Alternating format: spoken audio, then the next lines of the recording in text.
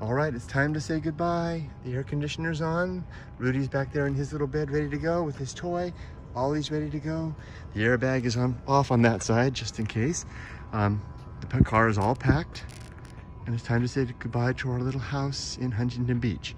Probably the best of the 9 places we've lived in since coming back to America. Let's take a quick goodbye tour. The engine's on, the air conditioner's on. I'm just leaving the boys for just a second. Saying goodbye to our neighbors on either side. They're already both out for the day. Coming through our little gate.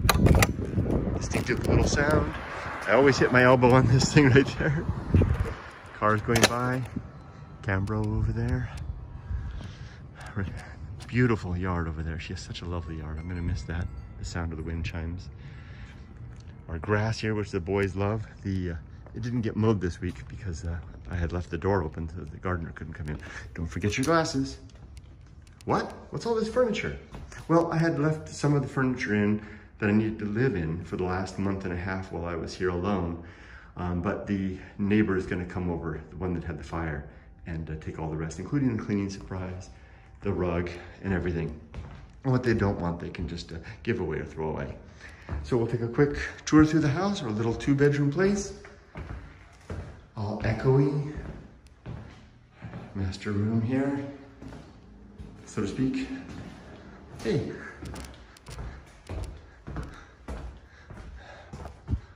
A closet, all empty. Popping down his and her washer and dryer. This was my office. Had so many meetings facing this wall. So many videos sitting in that chair. Good life meditations, etc. So echoey without any furniture. Now it's nice and empty. Goodbye room. And the bathroom. Oh, my towel. I almost forgot about that. Otherwise it's good to go. What's that? Oh, yeah, there we go. Hey there. Everything's empty. I've already gone through and checked everything. And then our kitchen.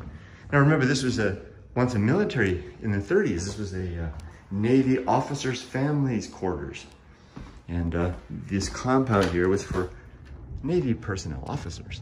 So these were all for single men because they're 1-bedrooms. And then a few along the edge here, including ours, was for officers with families. Isn't that a nice little courtyard? And this whole complex is a series of such courtyards. And then our parking spot was over there. All right, time to say goodbye to that. I've already checked all the things. Blocked, good. Good to go. All right. Let's see, the last 24 hours have, let me switch it around.